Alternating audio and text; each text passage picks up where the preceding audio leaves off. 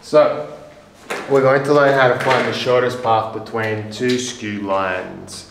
Knowing that the shortest path between two skew lines is always going to be perpendicular to both of the lines that we're looking at here. Now, line 1 defined as R1. What point does it pass through, Leishman? 1, 2, 3. And what directions are pointing in? 7, 1, -2.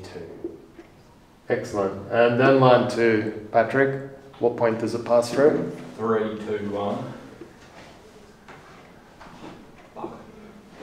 And what directions are pointing? -6, 8, -4. Okay.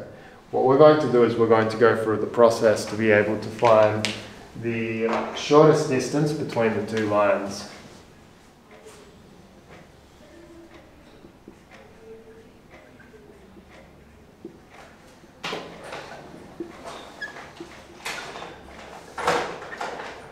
Now I could go through all of the algebra and how to do this, and we could remember all of the steps but not have any real understanding of why it is the way it is. So just imagine that this is line 1, and just imagine that that's line 2. Are we able to imagine? If you can't imagine, that's fine, it's on the board as a diagram. Now, second part is, suppose we want to find the shortest distance. Let's just suppose that the shortest distance is that there, where it's always going to be perpendicular. Can we see that that's perpendicular? Absolutely. That might look like the shortest distance, but it's not, because it's coming out of the board. So what we want to do is, firstly, we want to find the vector that connects this point and this point. Let's suppose that this point over here is A and this point over here is B. So what we're going to do is we're going to find, firstly, where are points A and B located. Secondly, we're going to find the vector between points A and B, and then we're going to find the magnitude of vector AB, and hence find the shortest distance. Sounds cool? Wonderful. Okay, first thing that we need to attack is we need to think to ourselves, what do we know about this line over here, except for the fact that it's the shortest path between R1 and R2. How's it related to R1 and R2? It's perpendicular to both of them. So, if I said the direction of this line here, AB, is going to be W, how could we find that vector there? Vector W, direction vector. A, B, take A. Not quite, in fact, not at all. Rather, what we need to think is, this is direction vector. How do you find something that's perpendicular to two vectors? What operation? Starts with C and it crosses, yeah. So what we're going to do is we're going to say, given omega is perp to R1 and R2, then what we find is that omega is going to be equal to the cross product of this guy and that guy.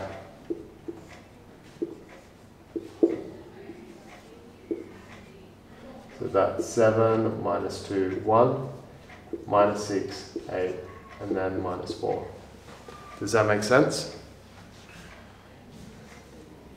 So the first of two clues that we're given is that it's perpendicular, and because of that, we are able to know the direction of vector AB. Putting this into our calculator, what do we get?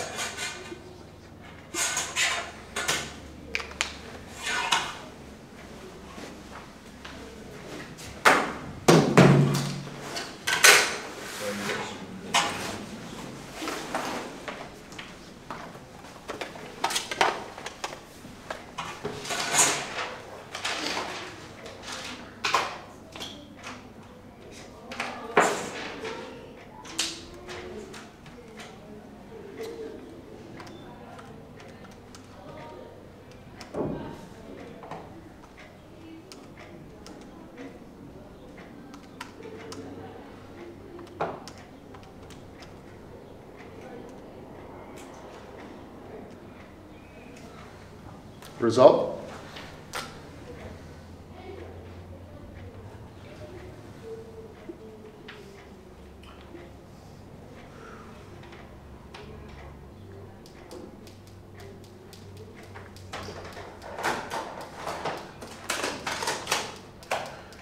Get our vectors on.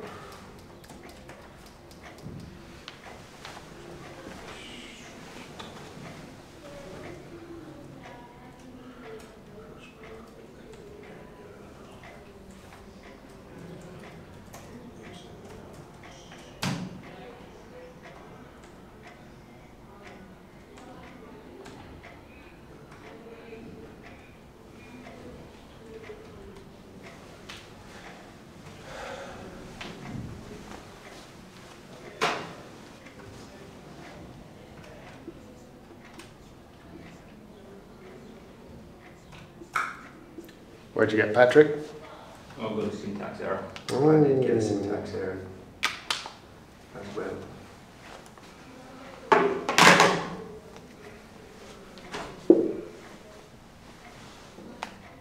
Don't look, do it yourself. How have I got a syntax error?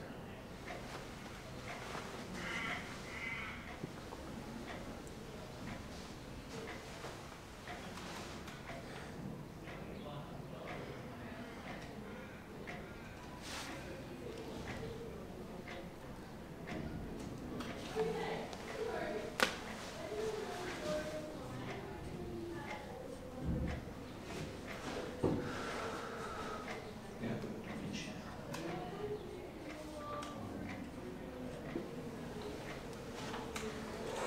I don't know what I've done. Don't know what I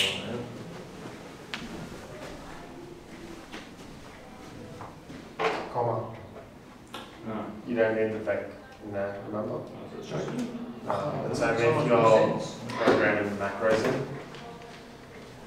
So if you put it in memory and you're summoning it as vec A, vec B, then you use vector.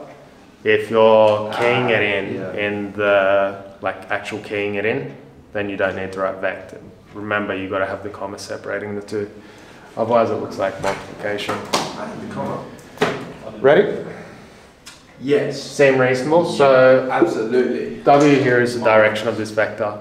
Yep. Now, second thing, we know that we're looking at vector A, B. Is there some way we could figure out what A and B is? Yes. Where is point A? At 1, 1 plus 7 lambda, comma, 2, take 2 lambda, comma, 3 plus lambda. then this guy over here.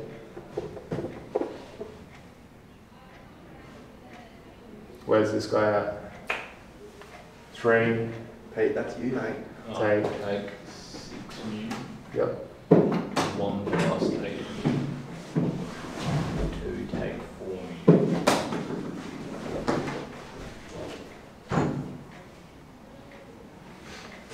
So these are our points, we don't know exactly where they are, so we just got to leave them in terms of lambda and mu. Now, the second part, what we're going to do is we're going to determine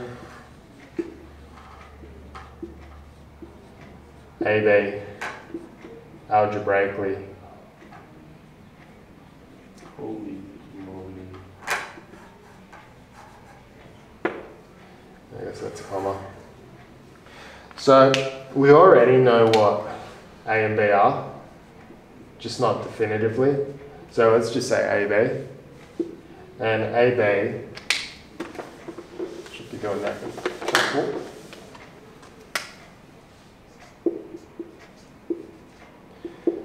AB is going to be firstly B, which is 3 take 6 mu, 1 plus 8 mu, then 2 take 4 mu. Next part, we've got to subtract what A is, in this case this guy over here. So that's going to be -1 minus 7 lambda, then -2 plus 2 lambda, then -3 take lambda. That's your AB. Collect like terms. You guys haven't been told to do that in a while. So it's going to be 6 mu, take 7 lambda, and then plus 2. Next, 8 mu, plus 2 lambda, and then take 1. And then finally, 4 mu, take lambda, and then it will be minus 1. We alright with that?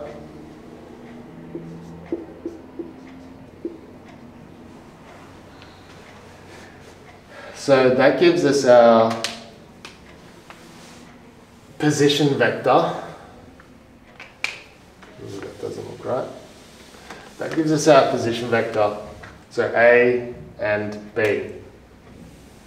Final thing we need to do is we need to relate the direction vector and this vector together. What relationship are we expecting to see between the direction vector W here and the position vector AB here? What's our relationship? Parallel. They won't be coincident, but they will be parallel. Now, because they're parallel,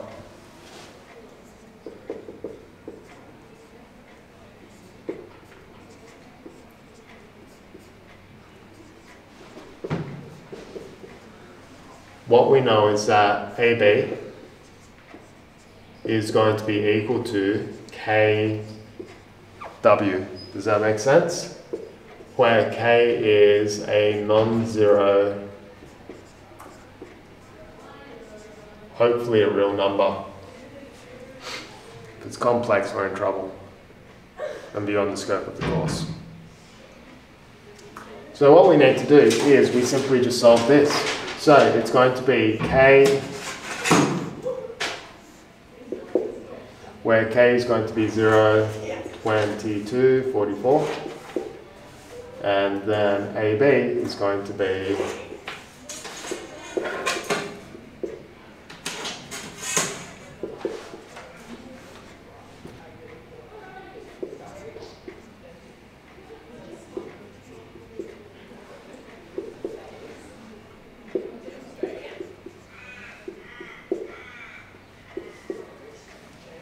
just like that. Next step, let's build some systems of equations. So this one is going to be minus 2 equals negative mu, take 7 lambda, plus 0k. Second equation is going to be 1, 8 mu, plus 2 lambda, take 22k. Then the final one is going to be 1,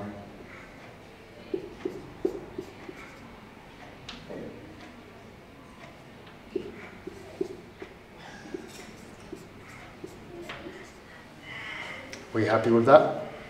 And you could also write that in an augmented matrix and do row reduction to solve it if you choose. However, we're not doing that today because that's not today's learning. Oh no. What is the most effective way to solve a system of 3 equations with 3 unknowns? Chop in your calculator. Boom! Full marks to Patrick there. CT4, A+.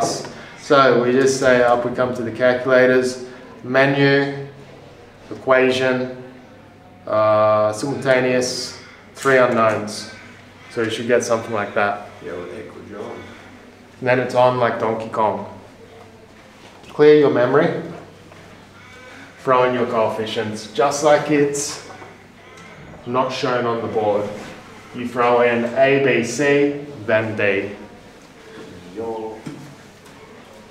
Just like that. Just like that, except not like it's shown on the board.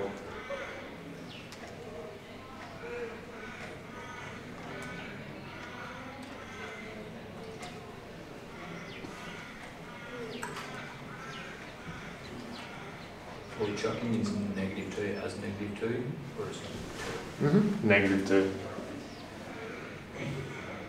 Just keep in mind I've rearranged these equations to make it fit in our calculator like that. Solve. What beautiful values. We know a value for, oops.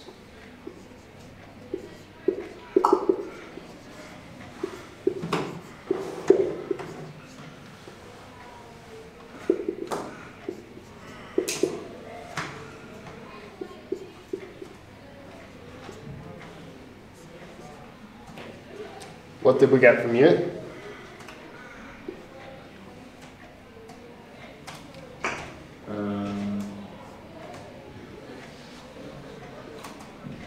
-310. Sure did. Lambda. 1755. And I just deleted it. Beautiful. Which is the only value we actually need to solve this?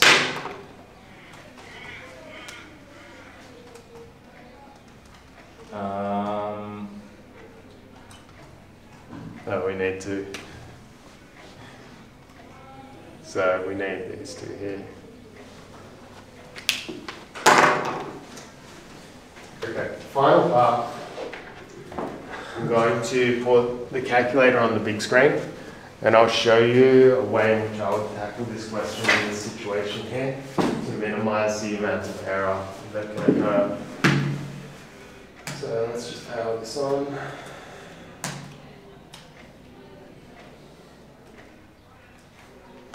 It's a really long calculation, isn't it?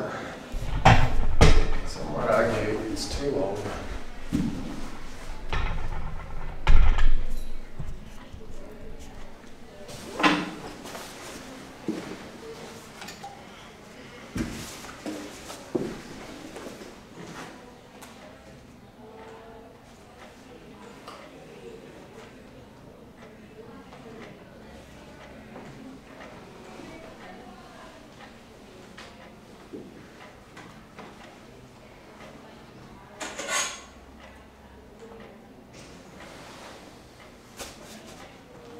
You squish out a bunch with hand.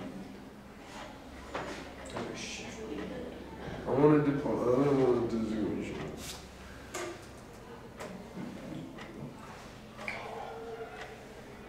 Bingo bango bongo.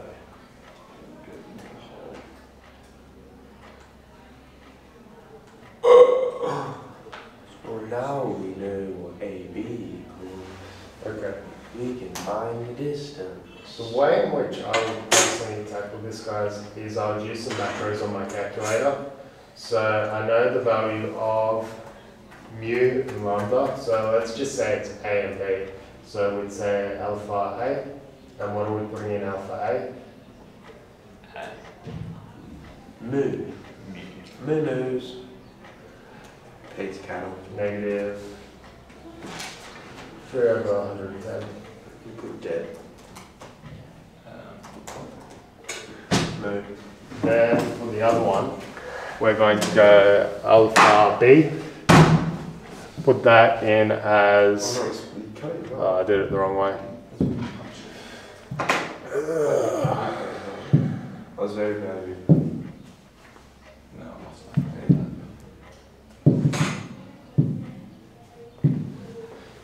It's going to be 17/55. Gives me some justice.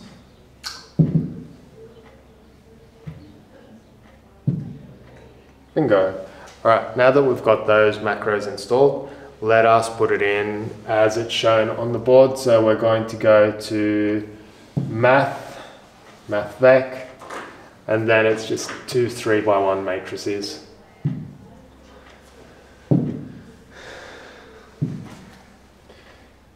Actually, no, we don't even. We can just do one. Alright. So AB is shown as minus 6 mu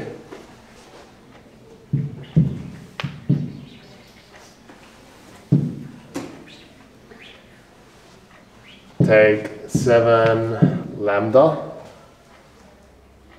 plus 2.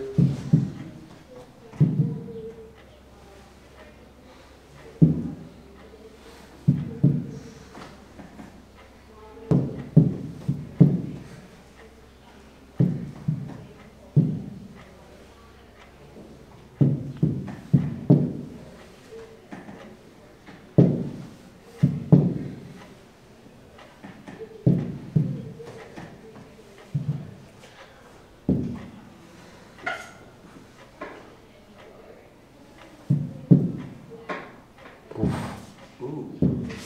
Something funky is happening there. They're hollow.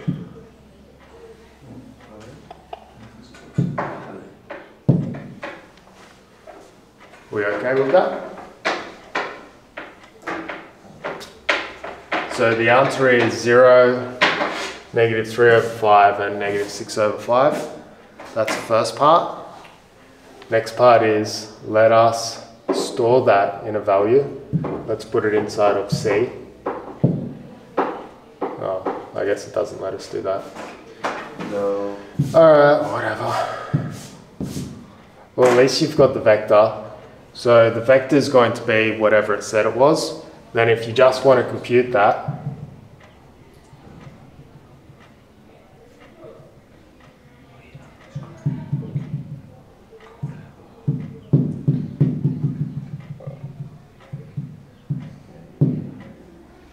alright, we go exit, exit, options, matvec, go across. We're looking for the, I think it's a norm. It's 3 root 5 over 5. Why is it the normal? I don't know, it's just what they call it. What does the norm do? The norm gives us the length of the vector. Does that make sense? Yep. We just accept it. Right. Just accept it. It's in there, it's in memory, and that's it for now. Right. That's it. Okay, that's cool. Now let's have a look at what this looks like visually. So those are all the calculations. That's how you find the shortest path between two vectors. It's probably going to be a large question in a test if you've got it in there and have a lot of marks associated with it. So it's a good idea to memorize how to do it. There's probably other ways to do it as well. It's just that's the way it goes. Looking at this visually, if we put in the values, so we're going to have, let's say point A is at 1, 2, 3, and the A direction, let's call it A, is at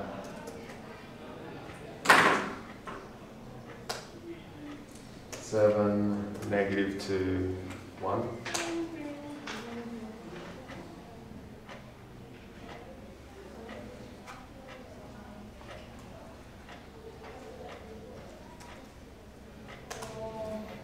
Then the line is going to be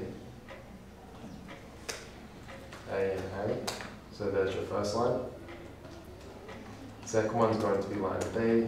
Let's call it 3, 1, 2. Direction B is going to be vector.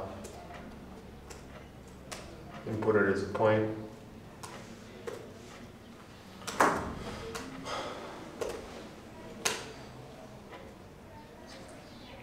And then the line is going to be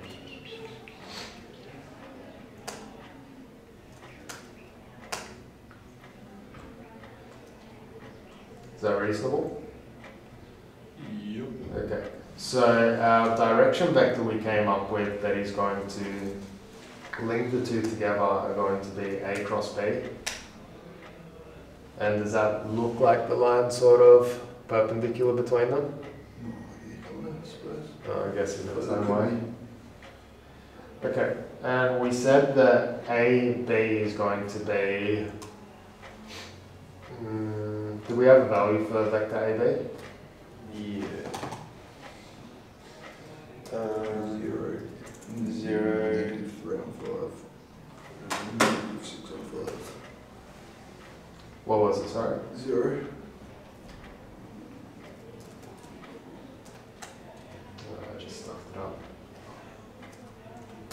0. -3. -64.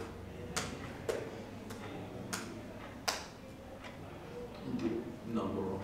6 1. Is that right? Well, I can't say what's after that, but you know, it's pretty good. Yep. Pointing downwards. So the vector AB is simply going to be A, B, just like that. Like it's keyed in, so it's not really helpful doing it that way. But the point that's going to be made is that the distance or the length of AB, what is this crap?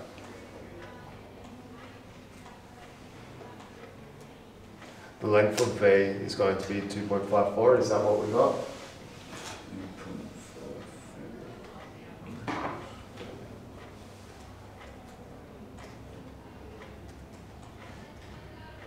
No, it's not. No, it's not. That's really disappointing. Well, it's not A, B, so that's not the shortest path though. A, B is just like the points that you used, isn't it? No, AB should be fixed as the shortest path. Oh, yeah. Sorry. They're not perpendicular to I'm a total goose. I should have done different points. Sorry. So the shortest path is going to be CD. So let's delete all this.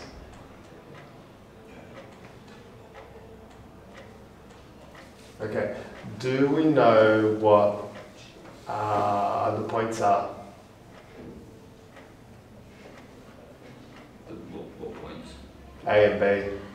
I guess so. A is European. It's going to be 1 plus, let's just set, pick a letter. V. V. Can do that. Yeah, V. V is going to be whatever mu was, so minus 3 over 110. And U can be 17 over 55. So what that means is A, which I'm going to call C in here, is going to be at location 1 plus 7 V, U, V, plus 2 minus 2 V, U. We can't mix U's and V's here. They just say they're all U. If it's not on the line, we've got it backwards. Is it on the line? I think that might be on the line. That's on the line. Okay, and D can be 3 minus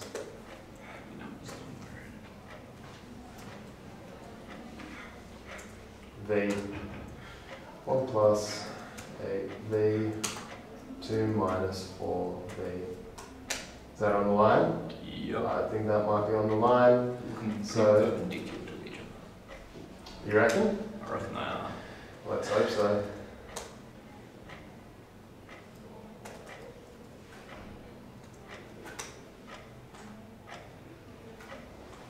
Oh, that looks pretty good. Hey! Yes. That one went right from Yes. More difficult than we thought. just long. Just really long. And you need to not make the mistake I did. Let's get rid of A and B. Trouble causes. Sound cool? Yep. So the process involved here is that you need to first find the direction vector by taking the cross product between the direction vectors of the lines you're given. After that, you go down a different route where you find the value of vector AB algebraically, and then given that the direction vector you just found is going to be parallel to the position vector AB, you're able to build a system of 3 equations with 3 unknowns. From there, you can choose to use your calculator to solve, or if you really want, or if the question's telling you to, you can use row reduction to solve it. I wouldn't recommend it unless it asks you to. It's really long. Yeah. Row reduction, what we did yesterday. Yeah, right, echelon form. Echelon. Any questions? No. Seem like something we could do with minimal errors after enough practice. Potentially. Oh, you hope. I want to change that potentially to yes, we can. Yes, let us have some more practice. You don't know me, son. Oh.